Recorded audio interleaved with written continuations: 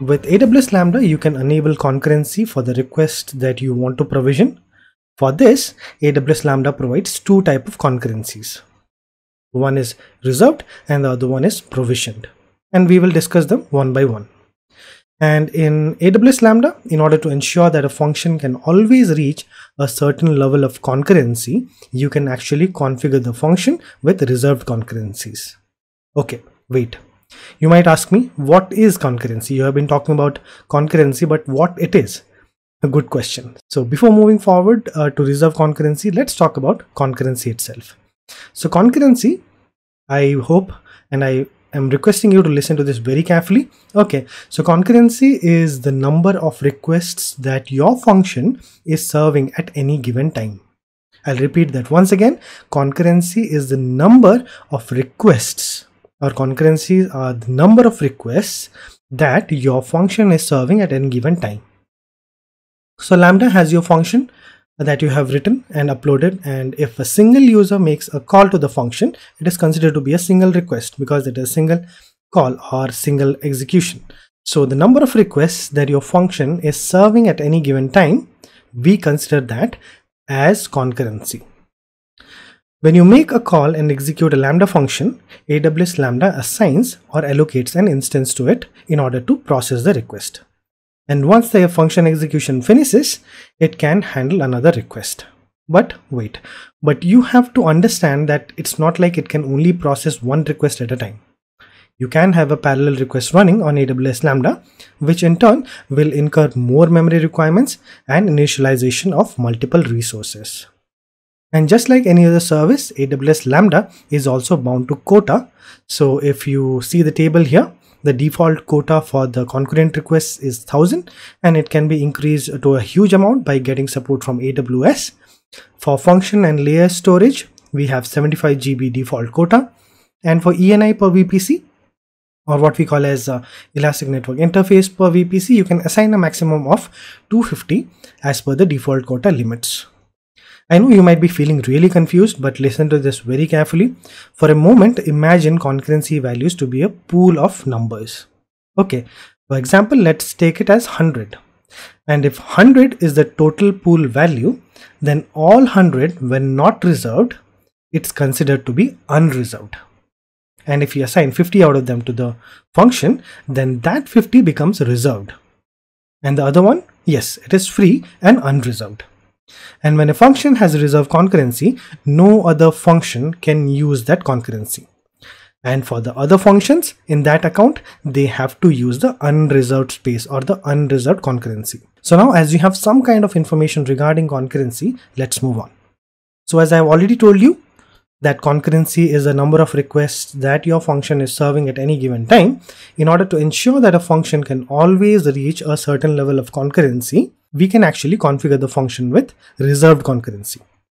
So as this term suggests as reserved, we must be clear that we are trying to reserve concurrency quota for a function for its efficiency or need.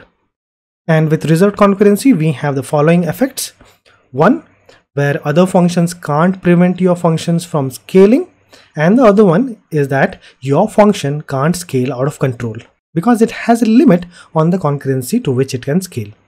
So if you see this image here, imagine the whole space to be a total concurrency, out of which the orange pattern that you see is the reserved concurrency. And the purple line that you see here is the throttling duration. By this, you can realize that when the function myFunctionDev throttles, it doesn't exceed the concurrency limits or the concurrency value. And the other functions which are running on the unreserved concurrency won't be able to prevent myFunctionDev from scaling. And only that function will be able to run with that reserved concurrency, as it's implied and that it has been reserved. So you might want to ask me, like, what are the problems and what could be the advantages of using reserved concurrency? So if you understand this concept very clearly, you have to comply that all the functions in the same region without reserved concurrency share the pool of unreserved concurrency. So let's suppose you have a limit of 10. Then the whole 10 represents the value of unreserved concurrency. Without reserved concurrency, other functions can use all of the available concurrency space. And this is a very bad thing because this will prevent your functions from scaling up when needed. On the other hand, if you feel your function will need this amount of traffic and it needs this space, you can provide it with reserved concurrency so that other functions don't interfere. Okay, so you have to be clear in your mind that you know that this function is going to need this amount of space. Ultimately, the problem might arise if most of the concurrency is reserved. Then the other pool of requests that you will have will face a higher latency if other functions take more time to set up and initialize. For example, there is a function that takes more time to initialize because the loading time of your function SDK and dependencies are higher. Other users who are trying to use the rest of the functions will face a lot of latency. And this is one of the main reasons why we have another type of concurrency in place, that is provision concurrency. So let's check that out. Next up, we have provision concurrency. You can enable provision concurrency for your Lambda functions for greater control over the performance of your serverless applications. That's what AWS tells us. And to mitigate the effects of reserved concurrency and to ensure that all requests are served by the initialized instances with very low latency, AWS Lambda provides us with provision concurrency. First, you need to understand that if there is a situation that arises that your functions need more power to handle increased concurrent executions and requests, you need to ensure that the users don't face low latency. And with reserved concurrency, it will surely limit your throttling if it exceeds your resource expansion. Then you will ask me how provision concurrency can help us with this. So listen to this very carefully. Lambda has a provision to integrate with application autoscaling. Yes, you heard it right. You can scale this service using application autoscaling. And you can manage autoscaling for provision concurrency by either of these options. So it can be based on scheduling, like you can schedule it to the scale when you need it, or you can scale it based on the utilization. The best thing is, for automated scaling, you can make use of the application autoscaling API to register a target and create a scaling policy. And you might have multiple questions to ask me, like how is it going to work? Will provision concurrency be set alone, or will it work along with reserved concurrency, or will it be both? And I would say yes, you are right. Provision concurrency counts towards a function's reserved concurrency and regional quotas. So it can be applied alongside the reserved concurrency that you have. And also it can be added up to the reserved concurrency of the function. And in this case, it will run all of the invocations in provision concurrency. So both of your questions are valid and the answers would be yes. So I hope it was clear. Let's check out the working principles here. If you see the example here, both the functions that you see here, my function dev and my function prod, both are running on provisioned concurrency and reserved concurrency. But the difference you can see is with my function dev. Okay, here my function dev is using the full pool of reserved concurrency and my function prod is with shared concurrency. And in the case of my function prod, the normal invocations are run with reserved concurrency, and in this case, if it needs additional throttling, it will run on provision concurrency. And on the other hand, the my function dev that you have here, all the invocations run on the provision concurrency. So you might ask me, I know you will ask me this in the comment section that, okay, you said all this, but what additional benefit we will get with this? And you also said that all invocations run on provision concurrency. How is that possible? And what is the advantage of it? Because it is taking all of the space of the reserved concurrency and it is adding up the provisional concurrency there. So what is the advantage there? Yes, I understand your question. So wait and let me answer them in the next interesting topic. So let's check functional scaling with provision concurrency. So to start off with this, I want to tell you that with provision concurrency, you get a burst so that your users don't face high latency. So let's clear this first. That answers your second question. What if all the invocations run on provision concurrency? Okay, so that is basically because of the burst. You will get the burst immediately. So then you will ask me what will happen if the provision capacity also reaches its limit. So in this case, as shown in the example here, when the concurrency hasn't reached the limit, so when it hasn't reached the limit, AWS provides a burst, and if that also reaches the limit, And if that also reaches the limit, it will scale up the function normally to handle any further requests. Okay, so with concurrency, you will have an initial burst of the traffic with regards to how much the function's cumulative concurrency in that region can reach. So at an initial level, it can reach from between 500 to 3000. And when the burst concurrency reaches its limit, the function starts to scale linearly. And if this concurrency isn't enough to serve all the requests, then additional requests are throttled and should be retired. But here as well, if your function still needs further throttling, then AWS tells us that we can provide you an auto scaling with provision capacity or provision concurrency as well. So yes, you heard it right. You can provide auto scaling to provision concurrency, as I have already mentioned before.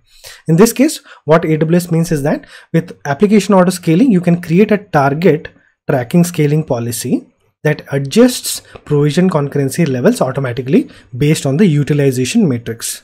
So if you see in the example here as well, we see here that there is a range of minimum and maximum range of provision concurrency, and when the number of requests increases, autoscaling increases the provision concurrency in larger steps until it reaches the configured maximum concurrency.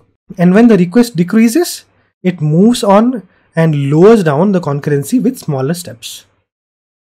So now let's talk about the pricing for provision concurrency.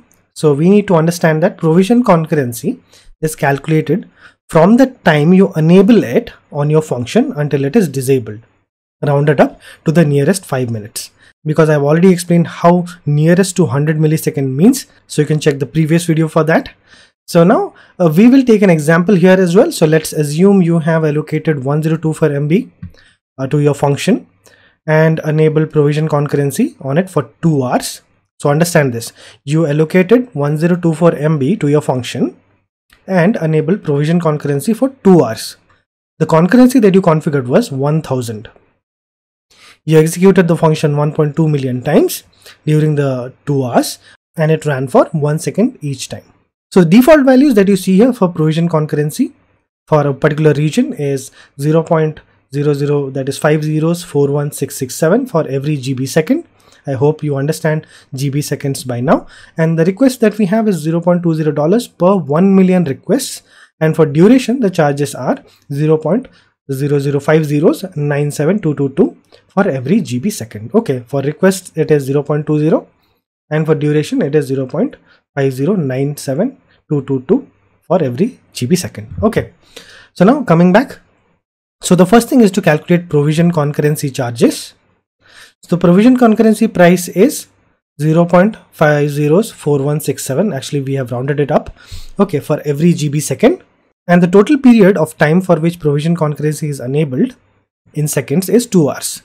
So 2 hours, when we convert it into seconds, is 7200 seconds.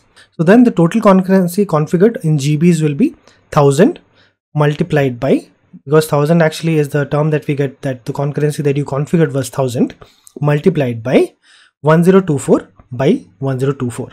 So now the total concurrency configured will be in GBs, that is 1000 multiplied by 1024 MB, that is basically your allocated memory, by 1024 MB, that is basically we are trying to convert it into GB, so it will be 1000 GB. Okay, so total provision concurrency, which is amount to GB seconds, is basically your 1000 GB that you calculated here, total concurrency configured, multiplied by the number of seconds it has ran. So 1000 GB multiplied by 7200 seconds is 7.2 million GB seconds. Okay, so now provision concurrency charges will be 7.2 GB seconds multiplied by 0.504167. Okay, so this is the default provision value. Okay, and that comes around $30. And next we have to calculate the request charges. So the monthly request price is 0.20 per 1 million requests. Okay, and the monthly request charges will be now 1.2 million. That actually is the number of times it has run multiplied by 0.20. Okay, that is a charge. So you will get $0.24. Okay, so the compute price is 0.00, that's 509722 per GB seconds. And the total compute duration for seconds is 1.2 million into 1 second. So it ran 1.2 million times for 1 second each. So it becomes 1.2 million seconds. And the total compute GB seconds is 1.2 million seconds multiplied by 1024, that is the amount that is allocated by 1024, that is we are converting it to GB, so 1.2 million GB seconds. Now the total compute charges will be 1.2 million GB seconds multiplied by this value. This is what we get from the duration, which comes around $11.67. So now the total charges will be provision concurrency charges plus request charges plus compute charges. So the total price that we had for provision concurrency charges was $30, and now for the request charges we have 0.24, and for the compute charges we have 11.67. So total it comes around 41.91. So let's suppose you allocate 1024 MB to your function and enable provision concurrency on it for 2 hours. The concurrency that you configured was 1000. You executed the function 1.2 million times during the 2 hours and ran it for 1 second each. Then you will be charged for $41.91.